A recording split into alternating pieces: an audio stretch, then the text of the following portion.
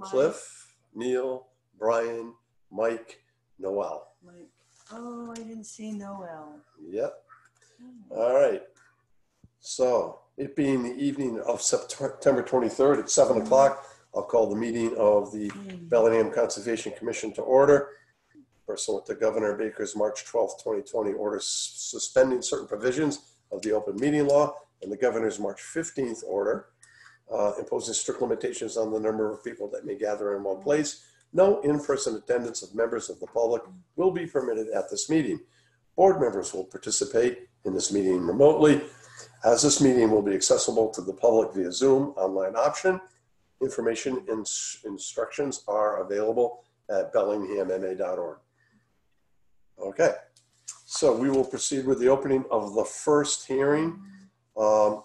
This is going to be the continuation from Curtis Apartments. Bellingham Conservation Commission will hold public hearings in accordance with the Mass Wetlands Protection Act, General Law, Chapter 131, Section 40 in the Bellingham Wetlands Protection Bylaw, and the notice of intent for the proposed development for a Chapter 40B project consisting of 5 4-story residential buildings, clubhouse, 9 carports, utilities, landscaping, associated amenities, and stormwater management system located at Assessor's Map 51, Lot 4, 4A, 4B, 6, and 8 at 161, 163, and 167 Mechanic Street, Bellingham. The project proposes 39,186 square feet of land disturbance within the 100-foot buffer zone and 720 square feet of disturbance in the 25-foot no disturb zone associated with the bank of Curtis Pond. Jesse Jackson, Jesse Johnson, Jesse Jackson. Sorry, Jesse. Not the first time. Yeah, you know, we're being socially sensitive. Bowler Engineering, Southborough Math has submitted the filing on behalf of Russell Dion Campanelli, Braintree, Mass. The continuations will be held at the Bellingham Municipal Center via Zoom at 7 o'clock. So the commission's been out on site. At our last hearing, we requested a couple of pieces of information. They have been provided. And if you would, Jesse, would you just share your screen and provide everybody an opportunity to refresh their memories and look at the wetland buffer restoration narrative? Sure, give that a shot. Okay, Jim, would you allow him to do that? Thank you. So for everybody's information, this narrative was contained in the plans of record, but we want it as a separate document. It's easier to reference in the order of conditions and highlight it during the construction processes. Everyone should have received. Everyone should have received this. I just want to make sure that there are no questions. This is exactly the protocol that we discussed at hearing and in the field. I see Mike. Any questions there, Mike?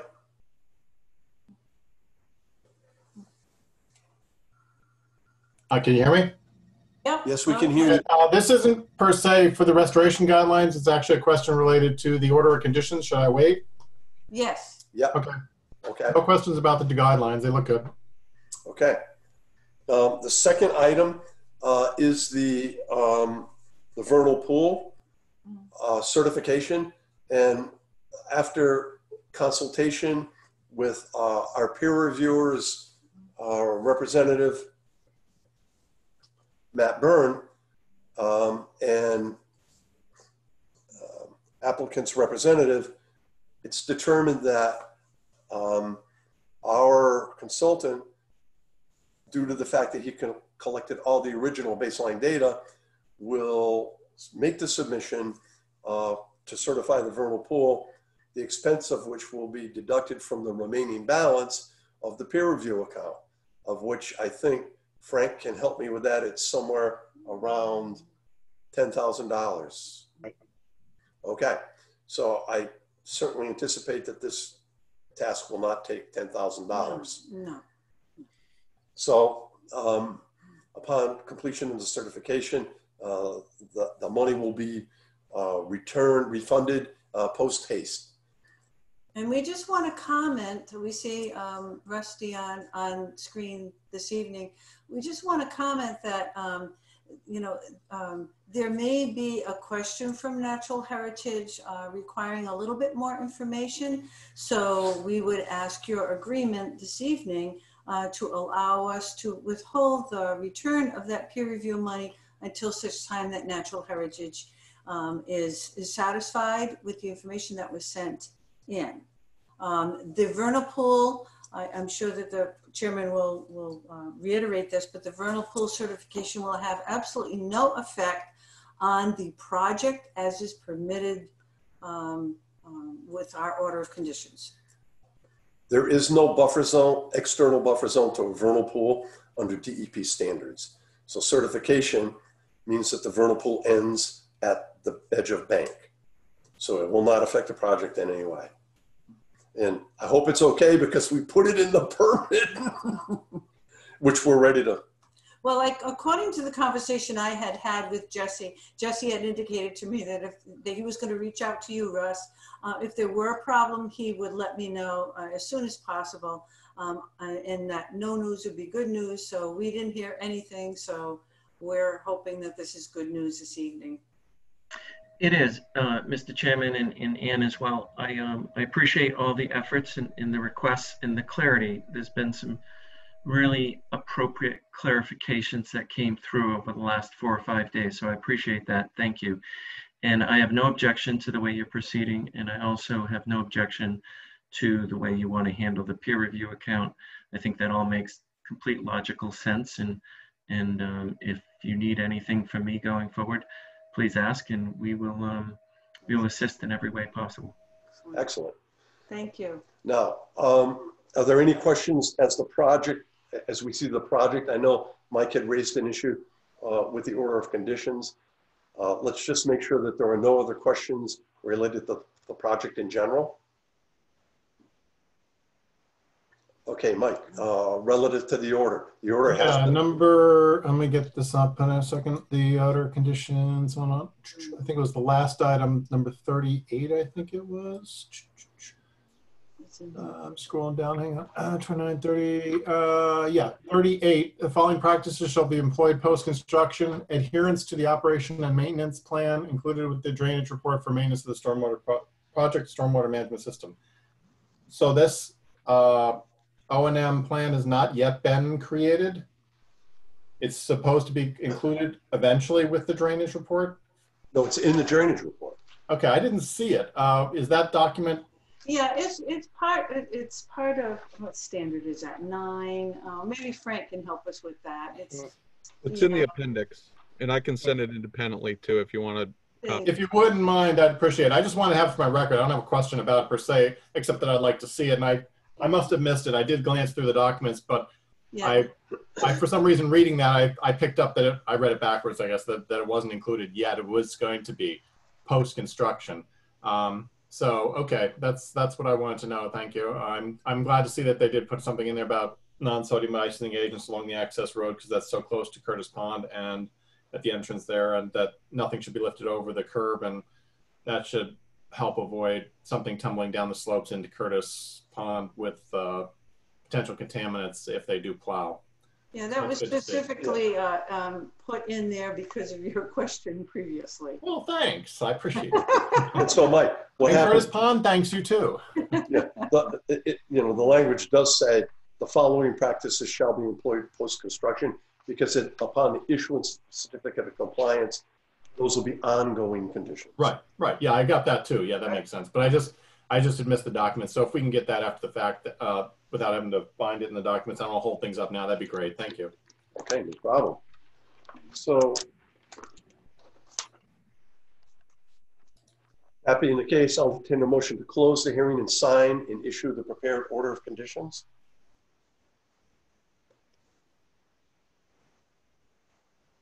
So moved. Hello, second. Oh, Arianne's here. Okay.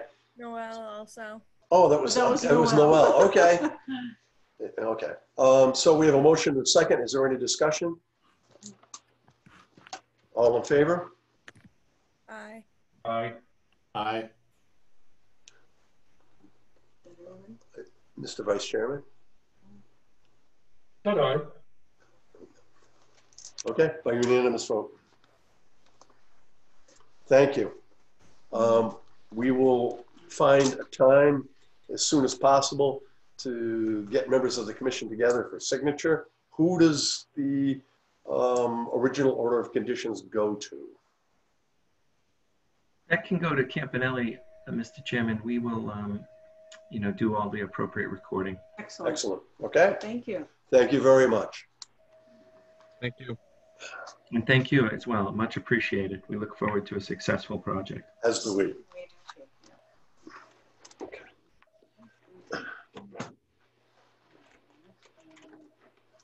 Piles of information. Okay, so we'll just start with this one and we'll do. Yep. I think. Yep.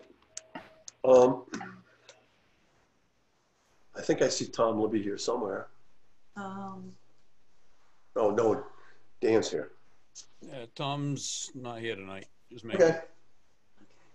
The Bellingham Conservation Commission will hold continuations of public hearings in accordance with the Mass Wetlands Protection Act, General Law, Chapter 131, Section 40, and the Bellingham Wetlands Protection Bylaw on the notice of intent for the proposed construction of a single-family dwelling and associated grading and landscaping within the 100-foot buffer zone to bordering vegetated wetlands located at Assessors Map 64, Block 212, Lot 42, 36 Candlelight Lane, Bellingham. Tom Libby, Karen Hellman, Milford, Mass. has submitted the filing on behalf of South Center Realty, Quarry Drive. The continuations will be held via Zoom at 7 o'clock on September 23rd, 2020. Okay. Good evening. Dan Hazen, Gary and Halnon, representing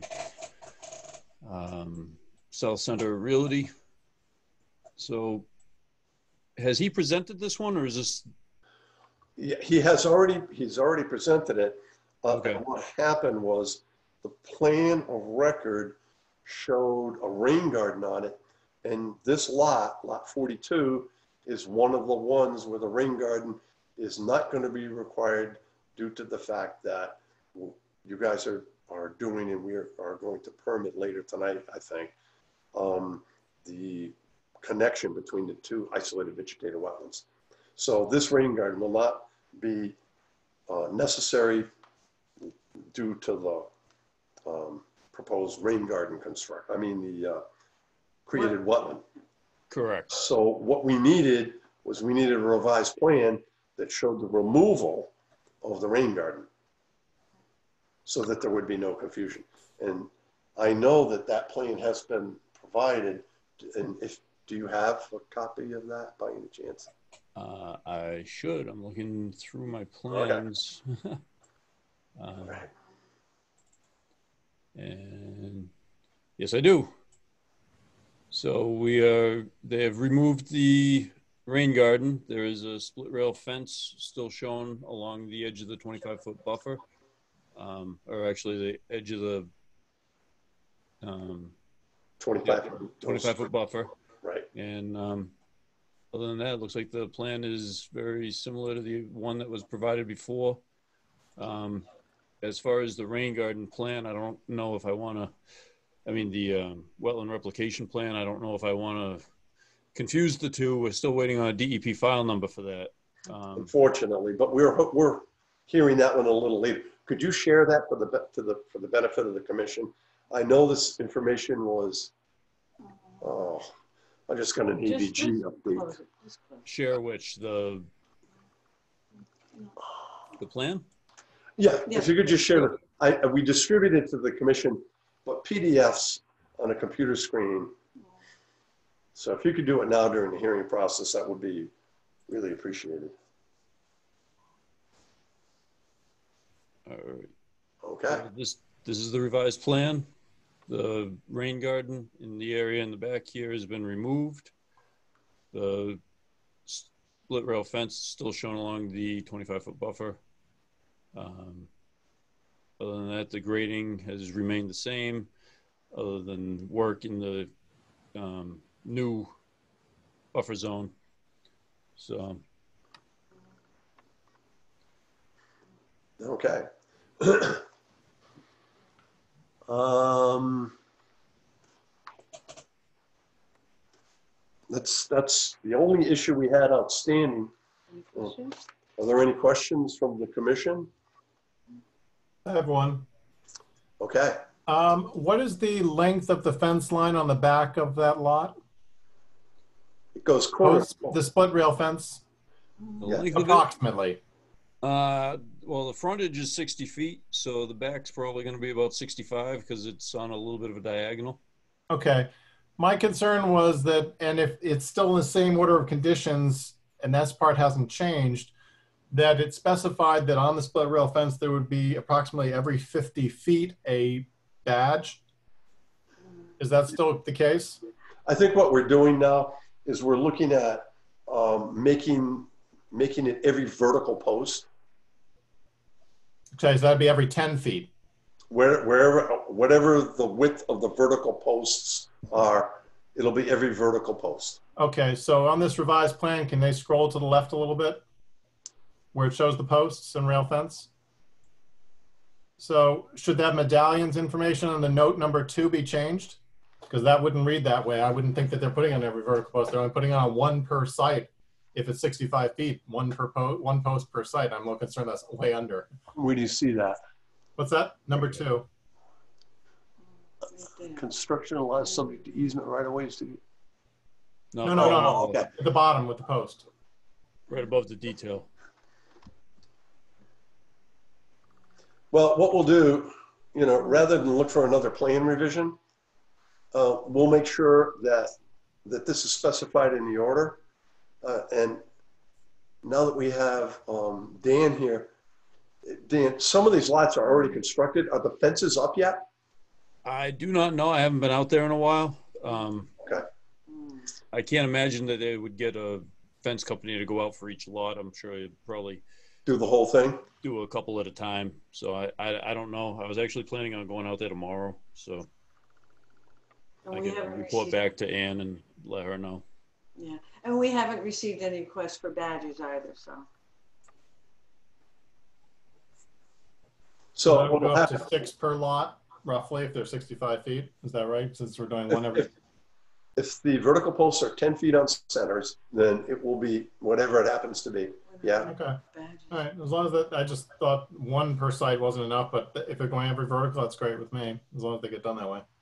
Yeah, we'll make sure it gets done. And not only that, when they come in to get the badges, we'll make sure that the badges are put on every vertical post. Okay, cool. Okay. Thank you. All right. Mr. Chairman, Yes. we noticed when we were out there on Saturday that one of the newly constructed homes had a rain garden, and the new homeowner had done some additional plantings around the back and the ends of the rain garden. Yep. That was one of these lots that because the fence hadn't been put up yet, if the fence does get installed, would those plantings be behind the fence? Is that something that's permitted? No, I think on the lot, that was next to the lot that we walked into to access the isolated vegetated wetland. Correct. Yeah, there were posts in the back showing where the fence was going to go. Here we go.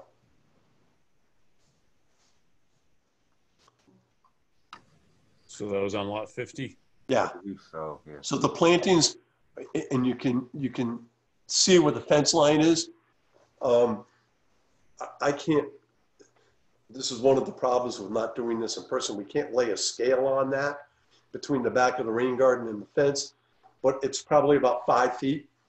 So if the plantings were on either side of, to the left and the right of the rain garden, and some were behind the rain garden, then Yeah. they would be behind the fence, correct? I don't think so, because they planted some rose bushes along the back, and it looked like it was right at the edge of the grading. Okay, so that's in front, the fence would be on the back of Yes. the property line there, or Yes. would it? Okay, all right, I just didn't understand, oh, that's these, no, the split rail fence is in front of the rain garden. The proposed, yeah, correct. The proposed split rail fence will be. Oh, I see what you're saying. So those between the plantings rain would garden be and the house. behind the fence. And the rain gardens are behind the fence. Correct. Okay. Yep, you're all right. But is that, are we, is planting behind the fence that's badged for conservation something that's permitted? Well, if we have rain gardens there and we have an easement for maintenance of the rain gardens, so some activity has to be permitted for maintenance of the rain gardens. So I don't know. I'm just concerned people are going to be planting a bunch of stuff back there, and then we're going to put up this fence, and they're going to have trouble accessing their plantings, and that could potentially cause some conflict down the road. Like, do these people know that there's going to be a fence running along there? Well, that would be a question for the Gary and applicant, Howland to answer. Right, you know, these people may think that, you know, they have full access to that, and that's not actually the case. I do not know if these people have been made aware that there's going to be a fence in their backyard. Again, as we discussed out there Saturday, I'm not privy to the documents that the people receive when the lots transfer. I mean, I have been writing up a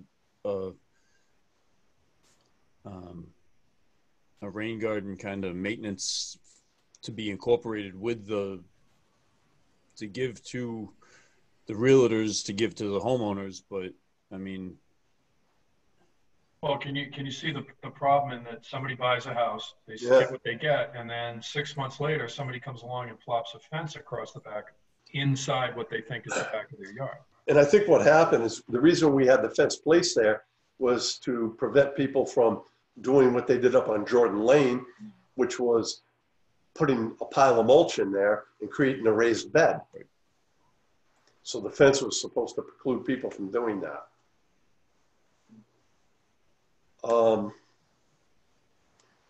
That's interesting. Well, so Gary and Howland will be the one who continues to report on the rain gardens and their status. Right. Until such time that, is it a homeowners association takes it over? Is that how it works? I believe so, yeah. So and how often are you supposed to be submitting those? Yearly? No, we were going to be doing them quarterly right now. Quarterly, okay. Just to try to keep up so that, you know, I mean, there's going to be a lot of transfers going on very quickly. So if we can get things resolved sooner than later, it'll kind of ease the issue as far as like on this lot 50. You know, that's a fairly new house, so. Agreed. That's the one we were looking at. Yeah. Right. So I'll make the recommendation to the developer to make sure that the homeowners are aware and that there will be a fence going through there. Okay. You know, perhaps they can move their plantings, or if they're, you know. Yeah, they may, I think Neil's point is well taken. They figure they're going to own that extra 15 feet. And technically they do, but it's going to be part of a no disturb zone because we don't want people, we're trying to protect the resource of the rain gardens, because we've seen what happens if they're not properly badged and constructed and protected.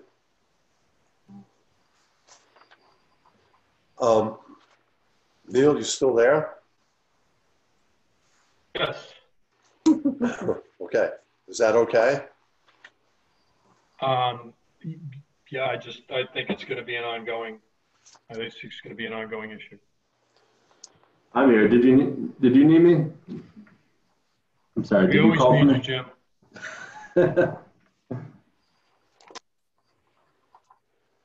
We'd be lost without you. I appreciate it, Neil.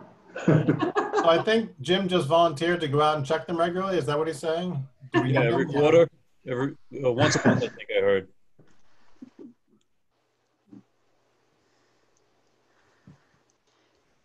So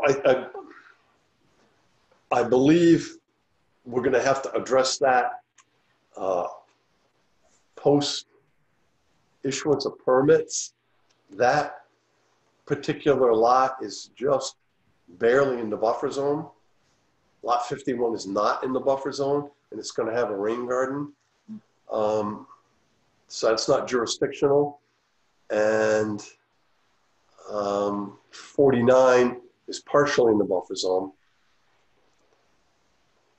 But for lot 42, the fence, there is no rain garden, and the fence will clearly mark the edge of the no disturb zone. So for lot 42, I'd like to entertain a motion to close that hearing and sign and issue the prepared order of conditions.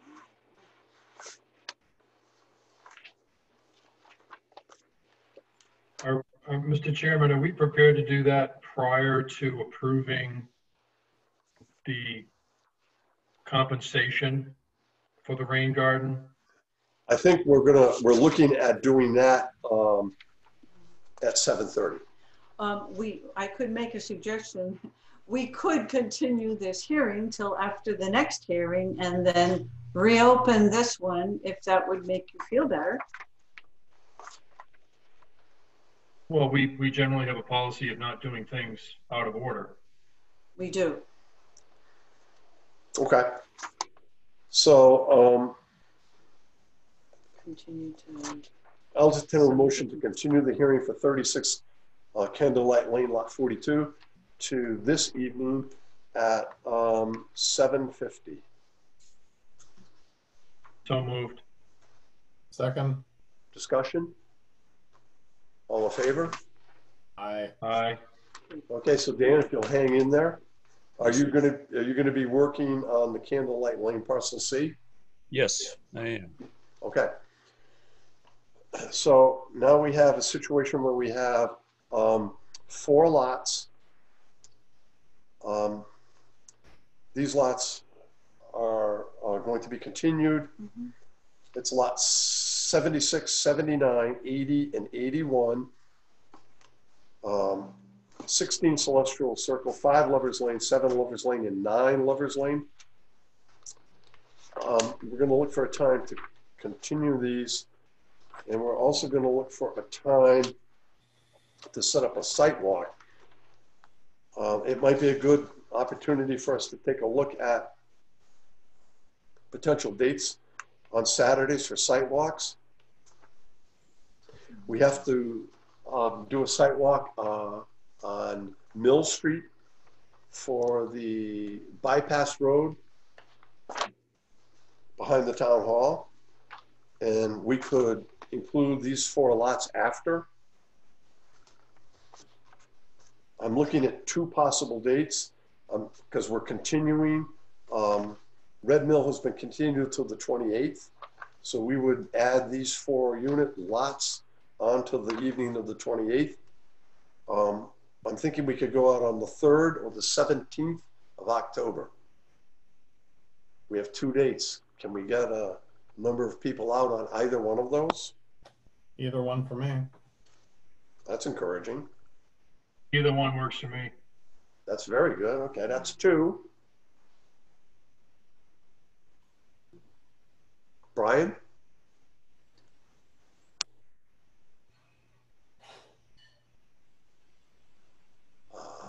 Noel? As of now, I'm all right with either date as well. Perfect. We'll just go for the first one. Till the third. Is Ariane still there? Can you make one of these?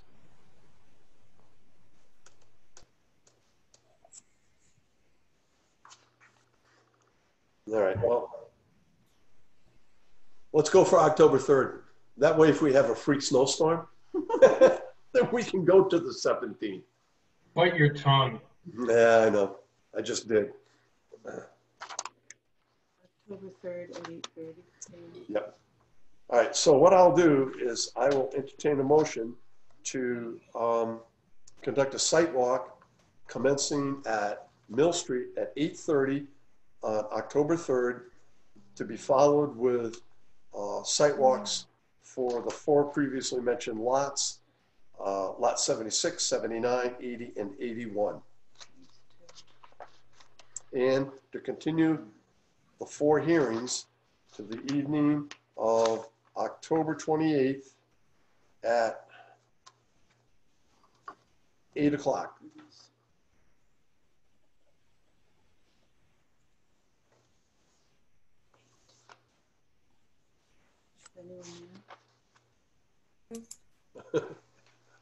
Second.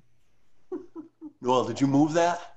Yes. Oh, thank you. Okay. That's what I thought. Discussion? All right, all in favor? Aye. Aye. Okay, it's by unanimous vote. Okay. Does this go on top here? Yep. Okay.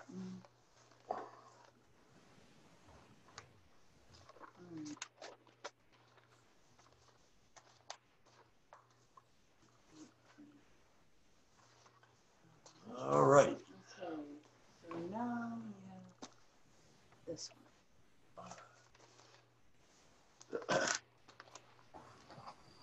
Okay, we're on schedule.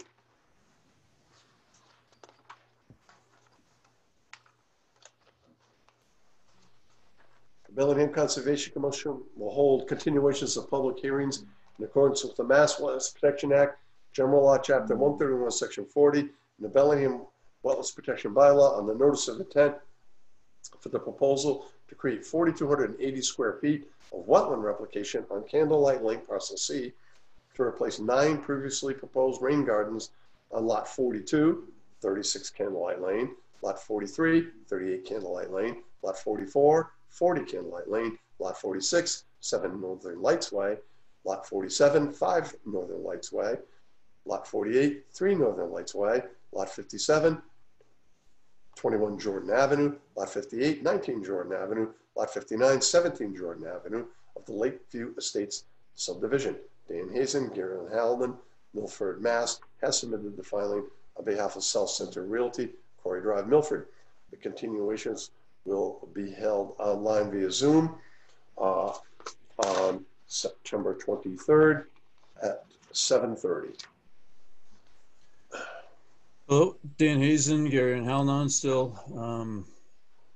So we performed the site walk on September 18th and met with Art Allen out there on site. He had excavated a small pit right in the middle of where the proposed replication area is going to be. He provided a report, I believe. Yes, no, there it is. Right. So basically showing that the soils are going to be a gravelly, cobbly sand. He did find groundwater about 16 inches below the surface, which should lend itself pretty well to being able to excavate the area and not create a large amount of disturbance. There wasn't much topsoil as seen out there. So if you have any questions at this time, I'd be willing to answer anything you have. Okay, to get into it in a little more depth, members of the commission reviewed the site. Arthur Allen had dug a soil evaluation pit. We saw a clear break in soils at 16 inches, no topsoil, a lot of cobbles, but clear evidence of high groundwater. So the most important thing for wetland restoration or replication is establishment of hydrology. The commission and the consultant for the applicant agreed that the likelihood of success here is very high. The protocol had been submitted previously, and we went over it at the night where we opened the hearing. We've distributed the conditions for the order of conditions on the draft. Sorry. And so one of the One of the conditions that we haven't discussed and we're going to bring up now is condition number 22. Whenever there's wetland replication or restoration, a cash bond is required. And so I'm going to read that condition. There are two relevant sections. So section 22, prior to the commencement of construction activities, the developer shall post a cash bond in the amount of $15,000 with the town treasurer. Evidence of the establishment of this bond shall be presented to the commission before construction begins. Terms for the release of the bond shall be as follows. At the end of a 3-year monitoring period, in which the commission shall receive yearly monitoring reports, the same certified professional identified in condition 20 above, currently Arthur Allen, and upon conducting a follow-up inspection verifying compliance with commission satisfaction, shall release the bond to the applicant. Because the activities herein regulate restoration, the applicant may petition the commission for a release of a portion of the bond prior to the expiration of the 3-year monitoring period. The commission shall use its discretionary authority when evaluating any such request. So that's the bond, but then we also go on in section 29 to talk about the actual monitoring reports. So 29, I'm going to take a drink of water.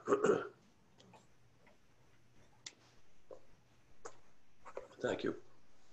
Wetland construction monitoring report shall be generated by the certified wetland scientist for 3 growing seasons subsequent to creation and planting. The first growing season post-planting observation shall be made in late spring and late summer. The second and third growing seasons post-planting observation shall be made in late summer. The monitoring report shall provide data and insight by assessing the design elements and goals compared to the field characteristics. Adaptive management action shall be provided to adjust or remedy any issues for compliance with the approved plans.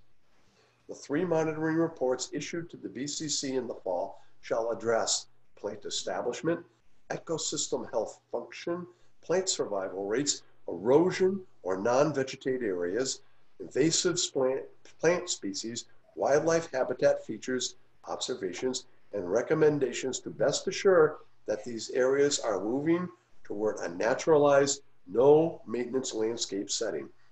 At any time after the first 2 years of monitoring, the applicant or its representative may petition the BCC for a release or partial release of the bond money referenced in condition number 22 above. Now, Dan hasn't heard this. We're taking the unusual step of presenting this and alerting you to this fact because as we discussed in the field, we need this work to be completed by the end of October to assure maximum opportunity for the plantings to succeed. So we have one additional condition that we want to bring up at the public meeting. It's condition number 28. It kind of gets to Mike's previous comment. And it says, fencing is required. Fencing is required on the completion of the restoration area. No, what? Oh, no. Fencing is required and on the there should be a comma there. Fencing is required and on the completion of the restoration area shall be installed on lots 42, 43, 44, 46, 47, and 48. No disturb zone badges shall be attached at the location of each vertical post. These no disturb zone badges are available at the conservation office. So these fences have to be installed upon the completion of the restoration area. Because we've noticed that there's been some dumping of yard wastes. Once this area is built, we don't want people traipsing in there and dumping their Christmas trees and their autumn leaves and whatever else they want to get rid of. So we need to have those fences installed and the badges in place. So those are the only, Dan, yeah. Go ahead. So Dan, how did you make out with the cleanup of that yard waste from the letters that you sent out to those residents? Like I said, I was going to go out there tomorrow to follow up and take a look at those along with some of the rain gardens. So I don't have an answer for you tonight. Mm-hmm. I know the letter was sent out. It was sent out certified mail, return receipt. So I will follow up on that. Well, what we did also in this order, because this order, we're prepared to close the hearing tonight, but we want you to be aware of your duties and responsibilities, because in the interest of all of our interests in getting this thing planted this year so we don't have to wait until spring, we have one last condition, and it's relative to the dumping. And we have an ongoing condition upon issuance of the certificate of compliance shall be the maintenance of the open space area as a no disturb zone.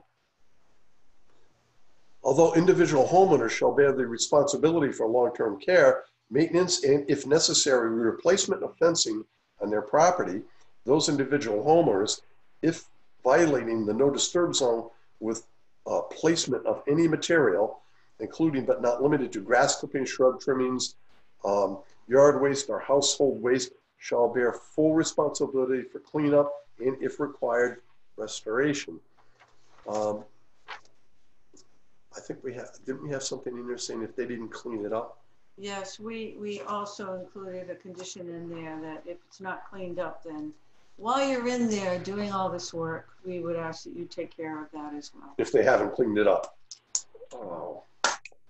Yeah, that won't be a problem. I mean, as far as for those 46 and 47 or 48, I can't remember which one it was out there, but.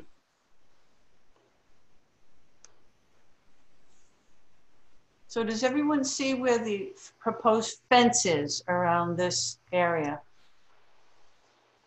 Yes.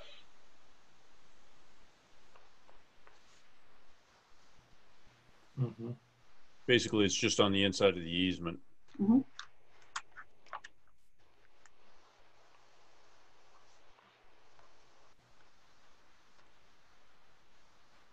Okay. So what we don't have is the DEP file number. So it is not possible for us to, we can sign, we can close the hearing and sign the order and issue only when we receive that, if that's the pleasure of the commission. Well, we can't.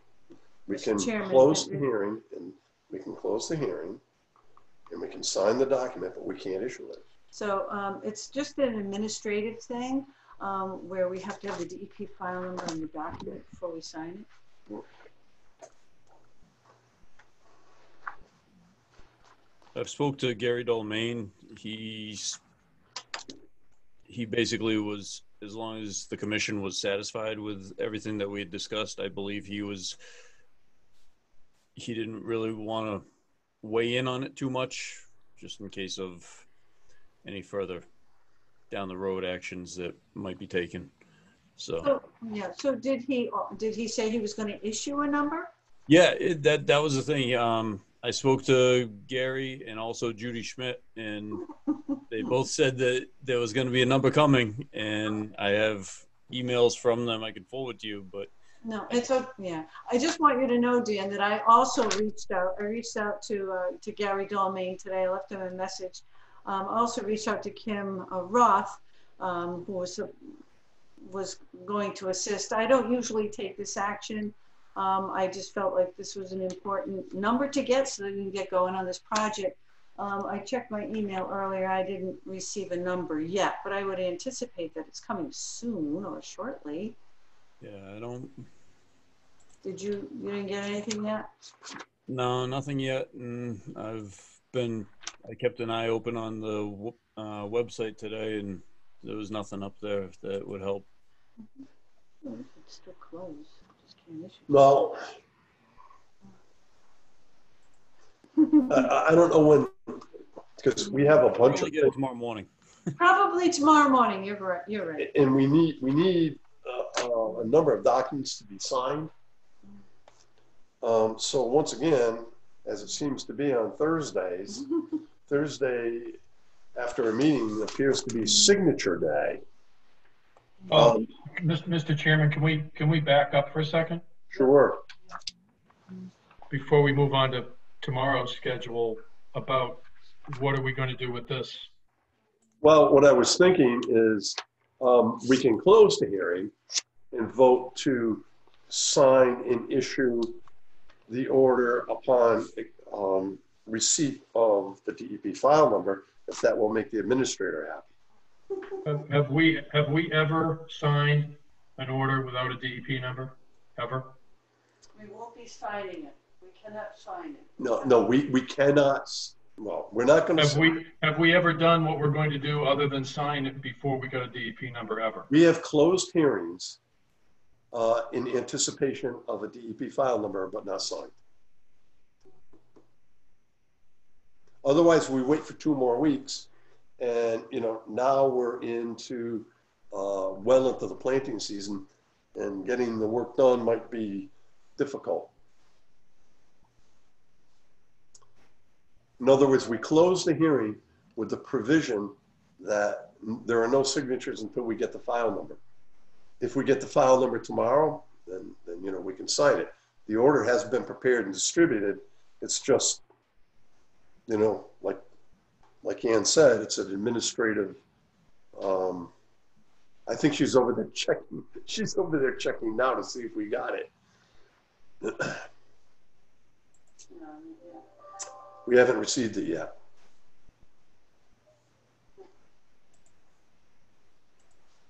Is that okay? Neil, are you okay with that?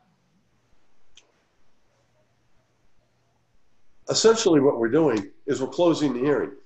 And sometimes what we like to do is close the hearing and sign an issue. In this instance, we can close the hearing. We have the document prepared, but we can't sign it. Well, what's our legal obligation once we close the hearing? Right now, normally it would be 21 days to issue. But we close the hearing, and if we close it with the provision, if we're all in agreement that we've covered all our bases and that it's an appropriate location and the activity has a high likelihood of success, then, the hearing's closed with the provision that we get the file number. And when we get the file number, because it's already closed with that provision, we just sign it. So we don't have to wait 2 weeks. Maybe we have to wait till someday next week. Maybe it'll come in tomorrow morning. I don't know. But like I say, Ian's checking right now. If we had the file number now, it would be so much easier. We'd be ready to go. Right, but we don't. No. That usually we won't even hold a hearing if we don't have a number. No, that's not true. That's not true. We've done that. We have done that in the past. But we've never signed the document without a file number.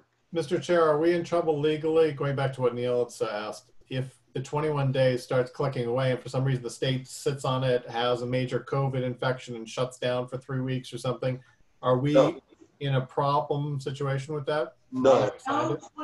There's no 21 day. It's all been suspended by the governor's order. There is no 21 day. 21 days is the normal procedure, but all deadlines have been suspended by the governor. So, when we receive an application, we don't have to hold a hearing within 21 days. If we close a hearing, we don't have to issue the permit within 21 days. These are unusual times, and the government has made allowances to assist commissions and other public boards in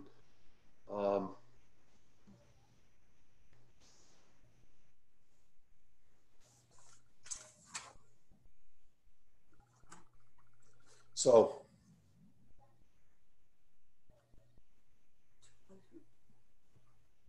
let's develop a consensus here. So tell me what you guys are thinking here. D, all of the above. All of the above. You'll have to clarify that one a little bit. That's not helpful. No. Well, I don't know if it'll help at all. I can't sign tomorrow. I can sign Friday, but I won't be in town tomorrow morning or afternoon till late. That's okay. We'll talk about that. Okay. Yeah, I'm okay with it. With the non-precedent setting approval, but not signing until we get what we need, and moving that much farther, mainly in light of the fact that we want this to succeed from a planting point of view. If, however, just to be clear, my opinion would be if it was just because the developer really wanted to get the project started and building some more houses, I would not be as amenable to changing our precedent at all. Okay. No, that's noted. But I think that based on the fact that, we have experience with a consultant, and the project, I think, has more value to the commission than the individual rain gardens it's replacing. And considering that because of the development of lot 46 led to a groundwater breakout that has already substantially increased the wetland area, I think that this is good for us. The fact that it might be good for the applicant is secondary to me. No, I don't think anyone's questioning. I don't think anyone's questioning the validity of the project or the necessity of the project. I think it's just a procedural issue of kind of, again, doing things sort of out of order. Right. I get it.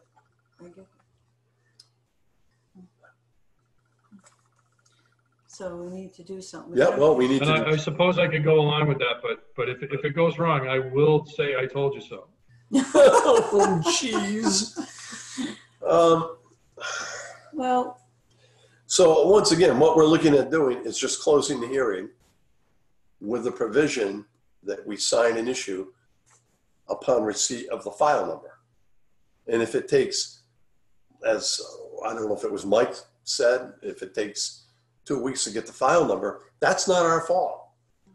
And Ian has already extended herself to try to get that file number. So it'll be up to Dan to pester them to get it. And if he's not successful, we don't sign it. We can't legally sign it. But we can be prepared to sign it when we get it. I guess that's,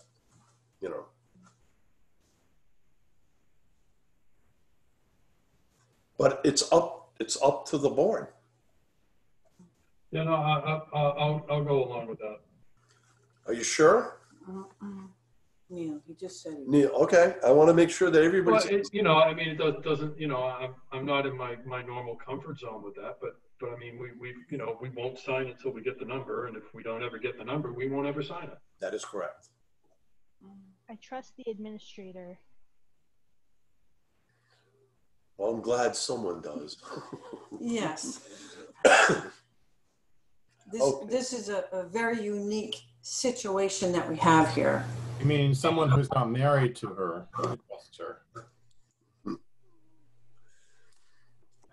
All right, well, maybe what I should do is not entertain a motion. Maybe I should let a commissioner make the motion. That way everyone will be clear.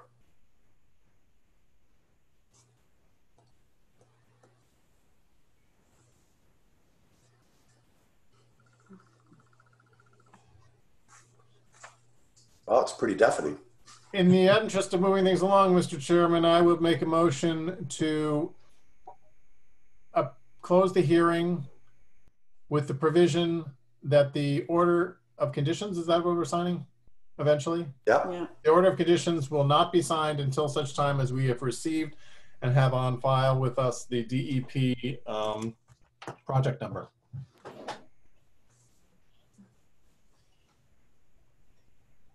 Okay, we have a motion, and was that Noel? Yes. We motion in a second. Is there any further discussion?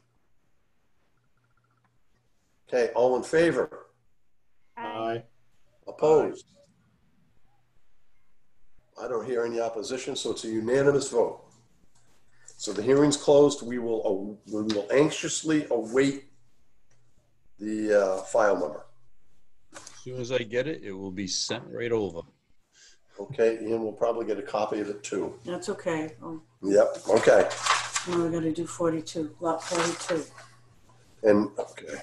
So now that we've closed this, I'm gonna open up the continuation for lot 42. I'm gonna dispense with the reading of the advertisement. This was the lot where the rain garden was being replaced by the replication that we referenced in the previous hearing that was just closed. I think Neil had the biggest concern about this one.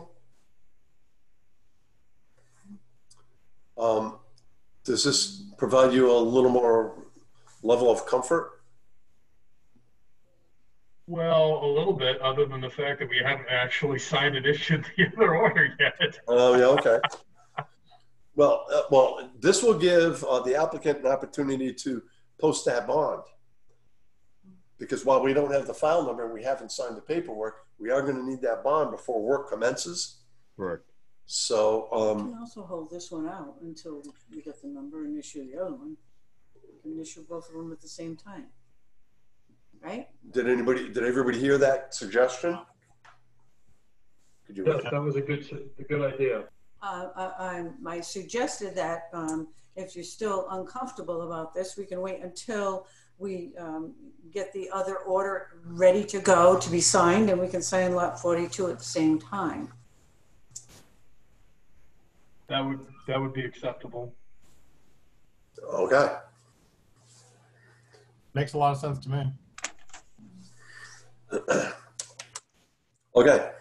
So in that case, I will entertain a motion to close this hearing for lot 42 and to sign the prepared order of conditions at the same time that we sign the order of conditions for Candlelight Lane Parcel C, wetland replication.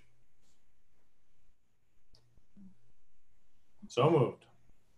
Second. Okay, discussion. All in favor? Aye. Aye. Okay. Opposed? All right, by unanimous vote. What's the matter, Brian? You got no audio? Yeah, I'm not hearing him. He's muted. Oh, no, he's probably talking to himself. All right. Brian, unmute yourself. Brian, unmute yourself. I'm muted. Oh, there you go. There he is. Wow, you can hear me now? Yeah, we can hear you now. Ah, shut up. Oh, man. All right. All right. Well, thank you very much. And I will get you that number, and I'll let you know on the reports what's going on with the dumping. Thank you. Thanks, Dan. We appreciate that. Have a great night. I think that's it. Okay, you too. Thanks. Yeah. All right. Oh, Donovan Martinez. Is he? Mm-hmm.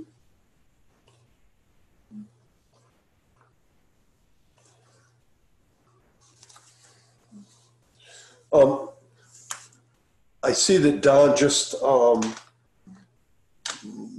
came on board. I want to speak to him directly and to give the commission that little update a couple of members heard. Yeah, Don, Ann and I were out on the site today, and we issued the emergency certification that was needed for the cleanup to progress. Thank goodness that the conditions were so dry, because the material was fairly contained.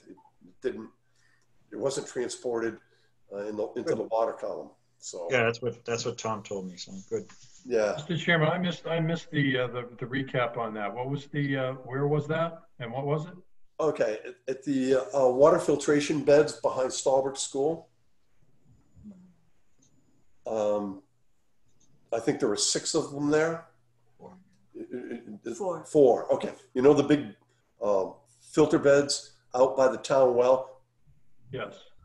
Okay, so the process is that they have large filter bags. They pump the material from those beds into the bags, and then they sit there, and the water drains out, and it's clean, it's filtered. One of the bags broke, and when it broke, some of the material ran back inside, and some of the material went out through the fence, down the slope, and into the resource area. It's the large wetland system associated with Stall Brook. So DEP was out there, and DEP was not comfortable letting any cleanup efforts take place until someone from the commission went out and took a look at it and would provide permission through an emergency certification. So Ian and I went out, we took a look at it, we walked around in the swamp, and the swamp was dry. And that was good because this material was very thick, very dense. It was the consistency and color of dark chocolate. So it's heavy mineral. It's heavy metals, not meaning radioactive, but the metals have precipitated out into this sludge. The plants remove iron and manganese, so it's mostly iron and manganese sludge. Right. But it's out there in a resource area. So what we did is we said, okay, we issued the emergency certification, and as we usually do, we put conditions on the emergency cert. And in this case, once they've effected the cleanup, then we'll see if any additional restoration will be required. Based on what we saw, it could be nothing more than just hand casting some wetland seed mix into the disturbed areas. This stuff did not percolate into the ground, and due to the density and thickness, heaviness of the material, it didn't migrate that far. So they're going to scrape it all out, or actually they're going to wet it and vac it, and then remaining areas will be scraped out. But the swamp was cattails and reed canary grass primarily. And those are all rhizomes, and they're below the surface. So we're almost at the end of the growing season.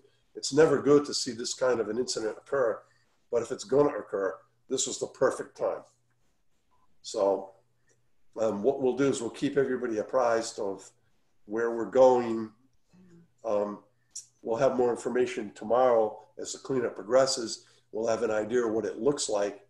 One thing that Ian did mention was that we think it's advisable to prevent reoccurrences, is to build a little earthen berm behind the fence, and then to put some, filter fabric or some kind of material on it, so that if we have another break, it's all contained within the lagoons. I think the environmental firm that was on site today, Don, recognized that as well, and they would probably suggest that to happen. It's just a precaution so we wouldn't have that type of a spill in the future. Yeah, no, if it happened once, it may happen again, and we may not be so lucky with the conditions. Yeah, it's we still haven't completely nailed down if this is going to be our routine plan for getting the sludge out of there. We've done it once before and it worked pretty well. This time it actually was working really well, and I think Tom got a little greedy and pumped maybe more into that and blew the seam, because we were pretty much ready on the last days of wrapping it up, because he was getting so much of the sludge. And what happens is you put the sludge in these bags, water seeps out overnight, you pump them back up the next day, but you leave them over the winter, and then that which is more like chocolate frosting becomes the consistency of coffee grounds, and then therefore disposal's by the ton, so it doesn't have the water weight.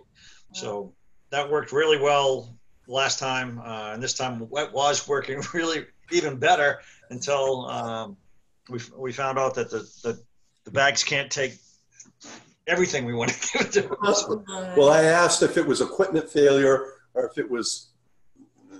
yeah, well, yeah, it was really, you know, we had never seen one rupture like that before, so we didn't really think we could rupture, and now we know. Now we know. Yes, we do. Or I mean, who knows? It could have been some kind of defect, but you know, it was. We were very pleased with the amount of sludge we were getting into the bags, much more than we got in the last time we did it. But apparently, maybe relief valves or something. We'll talk with the manufacturers, and it's entirely possible we'll have a different technique and won't use the bags again the next time we go to clean it. So, Okay. Well, Until the bag blows. According to the cleanup crew, we're anticipating this should be cleaned up by the end of tomorrow, maybe. well, they were supposed. I haven't checked, but Tom said they were going to work into the night. So. Yeah, they started working when we were down there. Yeah, so I don't think darkness drove them out. I think they brought in lights and are working on it. Yeah, he anticipated doing some more work in there tomorrow. There was a small area, a depression just outside the fence to the south, and they were concerned that might have been a pool of water, but based on the vegetation that was available, the overstory was 100% upland. There was no shrub layer, and the only herbaceous layer we could see was on the border of where the sludge had collected, and it was all field grass. So I think it was just an area that was kind of dammed up when the settling ponds were created, materials excavated and put back there. That's what I think. Probably. So they were built in '91. Oh, geez, I thought it was maybe 30 years ago, but 91. Okay. About 30 years ago. Okay. So, all right. Box Pond Road. The Bellingham Conservation Commission will hold continuations of public hearings in accordance with the Mass Wetlands Protection Act, General Law, Chapter 131, Section 40, on the notice of intent for the installation of an 18-inch RCP across Box Pond Road to address existing flooding and roadway degradation. The area is located within the buffer zone and proximate to bordering vegetated wetlands. Bill Housing, Land Planning, Hartford Avenue has submitted the filing on behalf of Don DiMartino, DPW Director, Blackstone Street, Bellingham. The continuations will be held online via Zoom on Wednesday, September 23rd at 8. Okay. All right.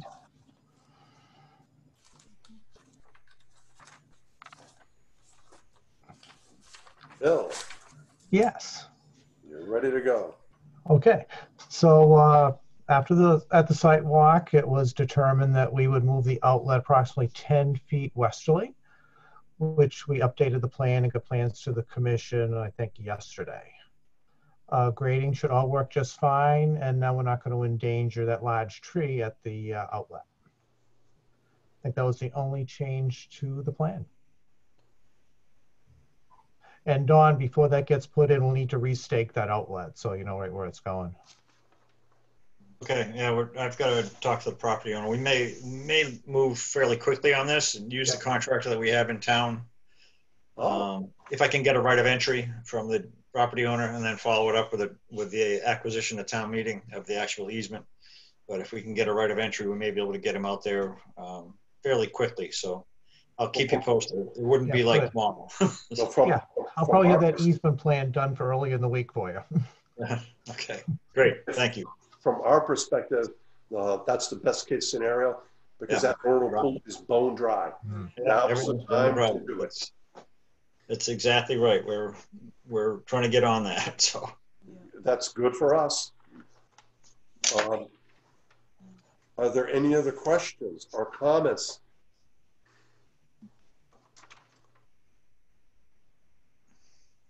All right, seeing none. Then I'll entertain a motion to close the hearing and sign and issue the prepared order of conditions. So moved. Second. Hey, we heard Brian. On the wrong speaker. So. Discussion. All in favor? Aye. Opposed? Okay, by unanimous vote. Excellent. Great, thank you very Hey, much. thank you. Pleasure. Have a good night. Okay, good night. Two. Frank, we got a couple of minutes. Is there something,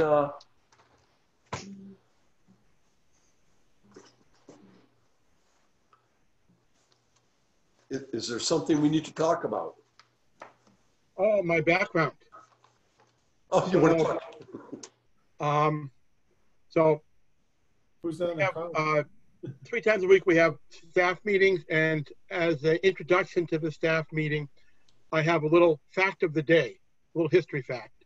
So since it's an election year, today in 1944, Franklin Delano Roosevelt was in the car there, was giving a speech with the Teamsters, and his speech was to defend his dog Fowler, with a little black terrier there is, from being attacked by the opposition because Fowler was his favorite pet. He took him all over the place.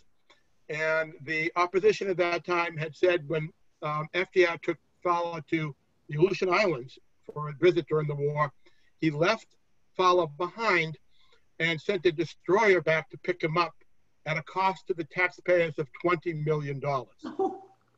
Now, Fowler was a gift in 1940 to FDR. Eleanor and Franklin loved him. They taught him tricks. When FDR's breakfast came up in the morning, there was a bone for Fowler. Like most dogs, Fowler was really very good about baking food and from the White House staff, and he got sick, so he was banned. He had supper in the afternoon. He learned tricks. And one of his tricks that he did at state dinners and when they had VIPs was he could curl his lip in a smile. So it was very, but he was the guest. FDR took him to the Atlantic Conference with Winston Churchill in Newfoundland and all kinds of stuff. So he was the White House pet of the time. So I figured that would be an interesting story. So we'll see what happens. At Christmas time, did he ever sing Christmas carols, fa la la la, and all that?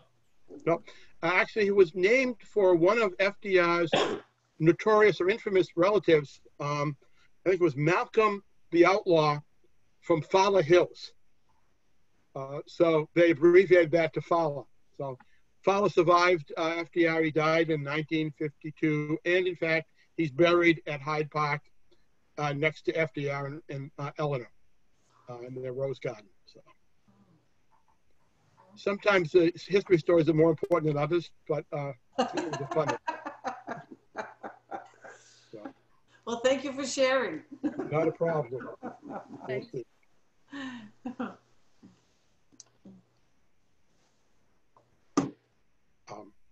I think if your folks done, I'm going to hang up, and I will see you all shortly.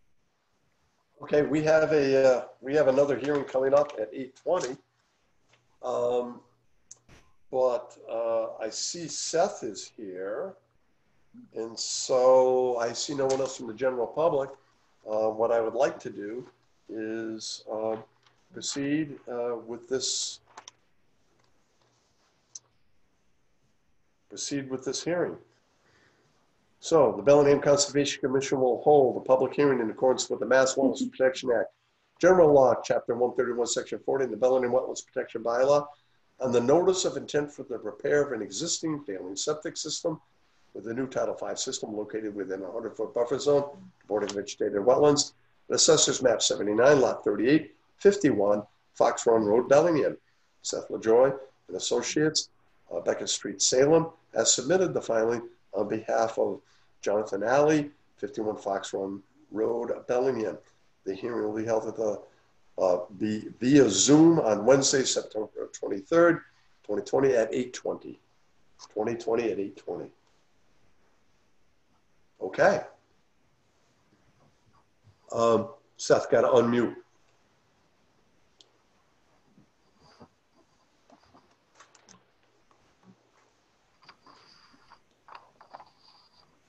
Unmute. Figured it out. All right. Okay. So I am just really tickled to be here with you guys tonight, especially since I didn't have to wear any pants or leave Salem, which is always a good thing.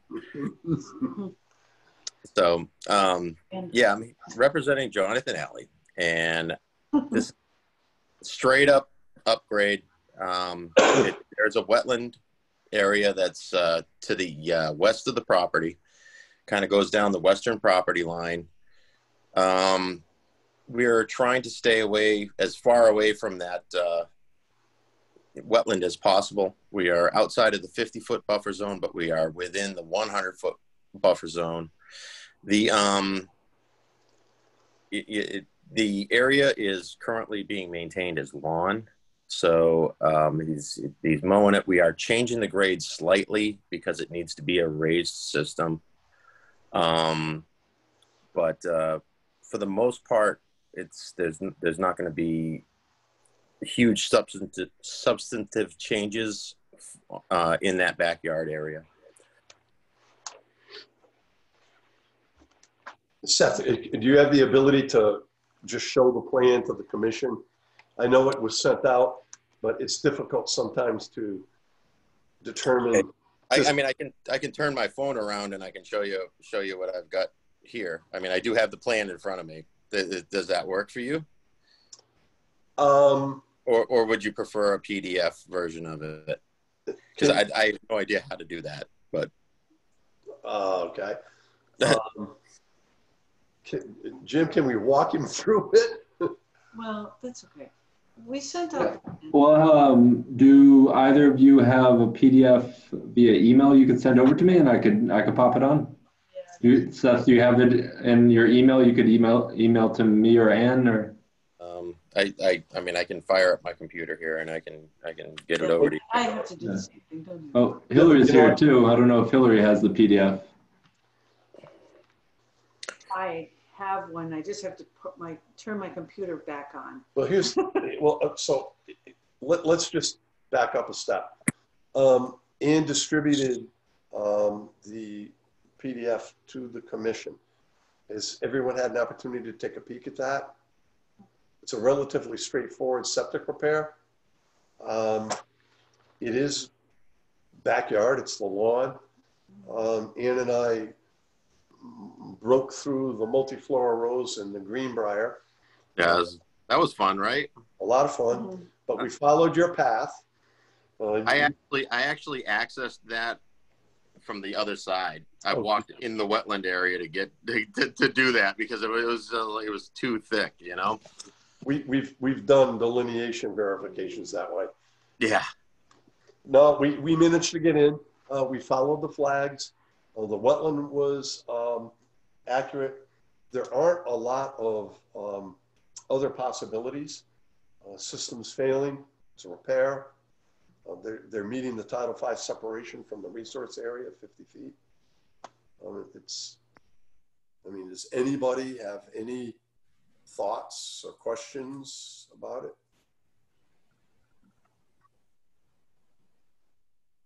All right, seeing none, hearing none. That makes it easy. What I'll do is I will entertain a motion to close the hearing and issue and sign the prepared order of conditions. Thank you very much. This is a very interesting way of doing this. I have to. We got to take the vote first. I'm entertaining the motion. Nobody's. Oh wait, I'm going to sign off now, right? I can do that. Like no. Don't you want to wait and make sure we get the vote? Yes, I do. That's a good plan. Yes. Yeah. So, okay. Did someone move that? I did. So moved. Okay, second. Okay. Motion and a second. Discussion. All in favor? I'd just like to go on the record that any time to get out of Salem is a good time. Well, anytime in October, I would agree with you, but right now, not so much. Okay. Anybody opposed? Okay, that's by unanimous vote. So Hillary, once this document, the order is signed, I'll give it to you. Okay. Okay. Yeah. Good. Because I don't think Seth wants it. No. No. Ian knows where to find Hillary. So I definitely don't. Does this go to the Board of Health next? Is that what happens? You'll have a hearing with the Board of Health, but they will ask for a sign off, and you have an order of conditions, and I can talk to you about it. Okay. Okay. Okay, sounds good. Thank you. Thank you. Okay, good evening. All right, very good. Thank you very much, guys. Thank Okay. you. All right, that's done. All right. We have to do a certificate of compliance. All right, so we have another thing to sign. This is a certificate of compliance for the Campanelli warehouses. So Ann and I did a lengthy on the ground complete inspection of the site to determine the condition of the stormwater management system, the low impact development, water quality swales, and more importantly, the replicated buffer zone and wetland. And we found everything to be in remarkably good shape. In fact, the project manager for Campanelli, who does several of these, said that compared to other ones, this looks like a golf course. He's not far wrong. So, riding herd on the people and making sure we're getting the maintenance reports and following up has paid dividends. Now Amazon's going to own it. We hope that we've established a good protocol, and we're hoping that the landscaping firm that is currently working there will continue to work there for Amazon, because if they do, we're golden. The wetland replication, if you'll all recall, it's one of the most exciting things that I've ever seen.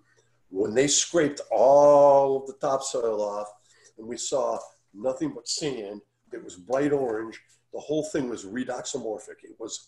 I've never seen anything. Even John Rockwood, a seasoned professional, was in awe, and it was exciting. We knew the hydrology was there. He got very creative, put in special features, dug little holes that support amphibian life. There's been deer browsing in there, small mammals. It is functioning as part of the natural environment. It's very well done. So, they're looking for a certificate of compliance, and the administrator and I highly recommend that we do that. Mr. Chairman? Yes. Remember the isolated raised wetland in the center that we were worried about, maintaining that exterior slope when they did their grading? That's the area that was replicated, isn't it? Isn't that the area that ended up being replicated at 2-to-1?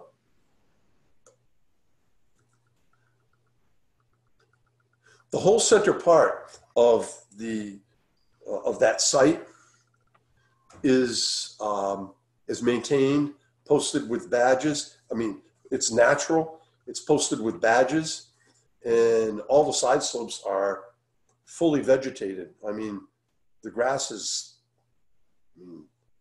Okay, no, that was that area. Remember that there was they were going to cut in, and we were worried about breakout and lowering the water table in that center area. Okay, we allowed them to fill an area on the way in. You're right. That's what it was. A small isolated wetland that was kind of marginal. And what we did is we replicated that, and we got big bang for our buck. But the area in the center is in undisturbed natural condition. Side slopes, they're 3-to-1, fully vegetated.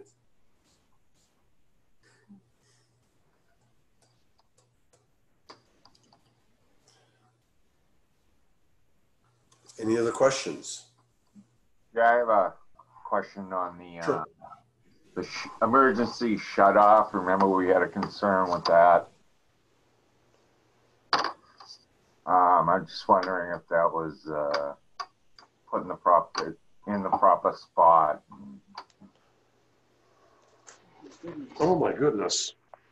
We didn't get down to that kind of detail. No, we didn't. We did not get. What we do, Brian, is we do get a statement from the engineer saying that they've adhered to the design, to his design and the order of conditions as it was written and the plans of record. So I couldn't tell you specifically that. Ian is correct. On this one, when they filed for the Form 8 and submitted the as-built drawings, we needed a statement from the engineer saying that everything that was in the plans of record was constructed in accordance with that permit. But to be honest, I didn't look for that. But what we did find is in order to keep that place looking so good, they put in a well. They put in their own artesian well. And they said, oh, well, you'll see it under the rock. You'll see it under the rock. And they kept talking about under the rock. And we went there and there was this huge styrofoam boulder. I mean, it looked, well, we didn't realize it was styrofoam. We just saw this big boulder. The guy goes over and picks it up. And that's where their well was. So they actually had irrigation system set up from that well. And that explains why everything was so green. And they had tree watering bags on all of their plantings. So it was a drip irrigation system contained in a bag. And they said that those bags contain 1 to 2 weeks of watering. And the plantings were in fabulous shape. I know in the basin closest to High Street, they didn't want us to go in there because of the frequency of stepping on snakes. There were, at last check when they went in there, 6 snakes. The crew doing maintenance wanted no part of that place. We went in anyway. We went in anyway. We walked around the whole thing. Well, I mean, it's not like they're pythons or rattlesnakes or anything. Well, they said there were copperheads, Yeah. and I don't know that they know the difference between a black water snake and a copperhead. Copperheads are very, very rare. And it was really water snake habitat, but I wasn't going to argue. But our administrator made sure she stepped everywhere I did. I followed him. Okay. Any other questions? All right. I'll entertain a motion to sign the prepared certificate of compliance for 160 High Street, the Campanelli warehouses. So moved. Second. Discussion? All in favor? Aye. Aye. Okay, by unanimous vote. We do have one set of minutes from August 12th. I'm going to ask Mike. He's our minute maven. Near perfect, Amy. 2 typos I spotted, maybe. Sorry. It might affect things. Page 3, 7th line up from the bottom, first word. I think they want the other citing. There are 2 ways to write it. 7, 1, 6, 3, 4, 5. Got it. It says, Exciting. I think we're on S-I-T-I-N-G, not C-I-T-I-N-G. Oh, it's exciting. Like citation, right? Anyway. Good one. That's a good one. And the next one, page. actually one above it too. The line above it. Yep, got it. We don't want to arrest the existing vegetation. Right. Okay. Yeah, a couple lines above there. Citing was also used in the earlier part of the sentence before that too. Yep. Okay. This next page down, the last thing I spotted was owner, Mr. Campanelli, 3rd paragraph. Right below Campanelli. Unfortunately, COVID situation has consequences which have affected his project. I think they want affected. Yes. Otherwise, looks great to me. Thank you very much, Amy, as usual. Thank you. Yep. Okay. Any other observations? Seeing none, hearing none, I'll entertain a motion to accept the minutes of August 12th. So moved. Second. All in favor? Aye. Aye.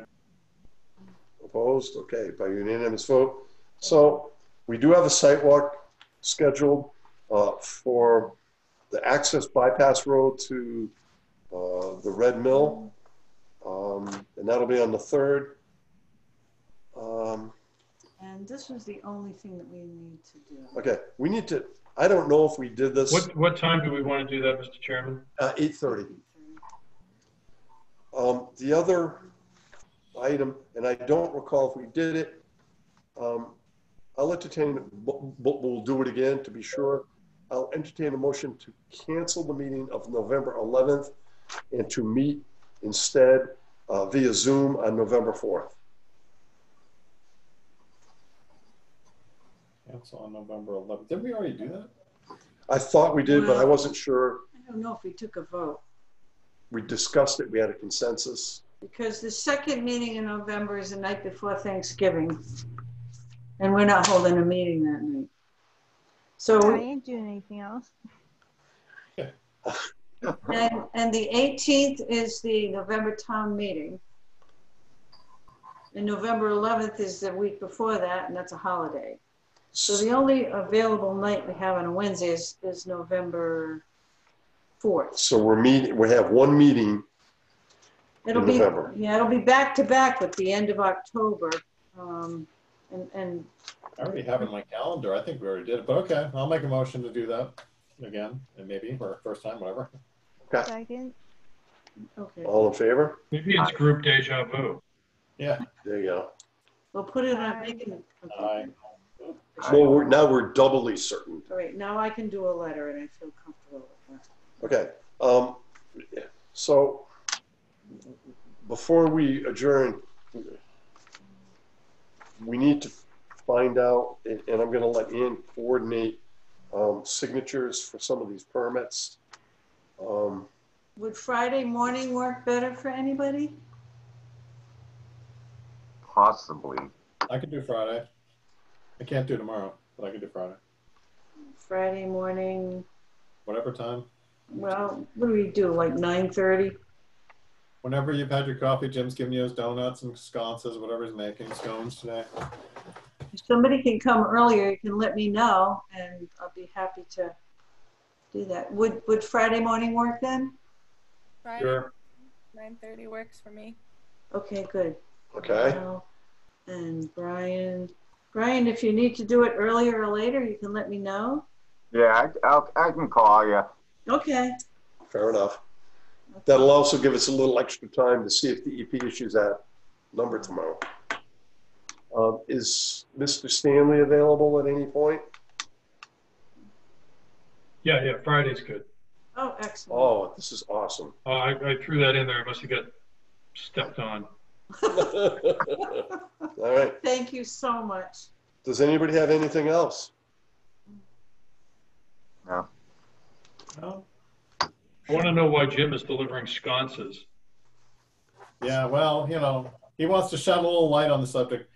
I did have a question. Hey, Jim, how close does the 40B come to on Curtis Apartments with the planning board? Oh, it's approved. It is, okay. Yeah, it's approved. The state has already certified it, and so we're certified at 12.6% already. At 12.6% occupancy? 12.6% affordable housing in the town of Bellingham. So we no longer have to, be susceptible to 40Bs anymore. Well, that went through like a greased pig. Yeah. Is there any other word on the possibility of the state going forward now that that's going in across the street from the warehouse project for the state traffic light there? The application's in it. Hangs the balance as I commute by there on my bicycle. Yeah. The application for the lights is at District 3 right now. We got positive early comments, so I'm hopeful that it will be. And right now, they're with the widening of the road that they're doing right now. They're running all the utilities for those lights. So whenever they do get approval for the lights, they'll be able to just put the mast arm up and move right along. But at what point in time, since that's now the official entrance for construction vehicles and stuff, do they have to have a cop there? Because I thought you'd said they're going to do it 24/7 as part of their permit. once that entrance is the access point. They closed down the other entrance. It's once they occupy it.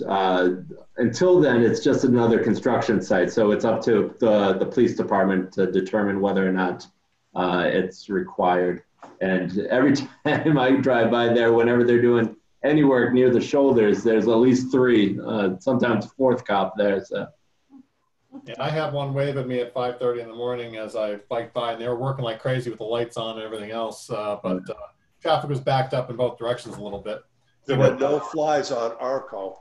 Those guys move. Boy, they already have the sidewalk. Those guys move. Yeah, I mean, they built that whole warehouse site. I never thought they would get it done that quickly. They told us what their construction goals were. I looked at the sculpture and said, "Oh, that's high in the sky." Well, they ran into some difficulties. To the left of that entrance, that detention basin they talked about putting in is in, and that guy's whole front yard is now a detention basin right along the street there. Yeah, He's got like 4 feet before his driveway and of grass, and that's it. That's Mr. Ferragamo. He's not a happy camper. Well, that was all part of the roadway easement, though. It was in the easement. It is what it is, I guess. Yeah, I've actually met with Mr. Ferragamo at his house, and he's fine with it. He recognizes it's part of the right-of-way. It's not his land. He asked for a little bit of additional screening because he missed your guys' hearing. And so I immediately reached out to Arco, and they immediately came back with, yeah, we'll put 4 mature or somewhat mature trees right to infill into where he already has 3 or 4. So he seemed rather pleased, actually. He's not overly excited about the ongoing construction, the ledge hammering, and the lights in the middle of the night, but other than that, he's in good shape. Allegedly, they'll finish some point. I think we should get Arco to conduct a seminar for the Fafford development people. Yeah. Easy. Okay. Are we done? All right. Till Friday, I guess. Stay safe, everybody. All right. Well, So we'll see you Friday motion morning. to adjourn. So moved. All in favor? Bye. Bye. Good night, everybody. Thank you, Jim. Thanks, Jim.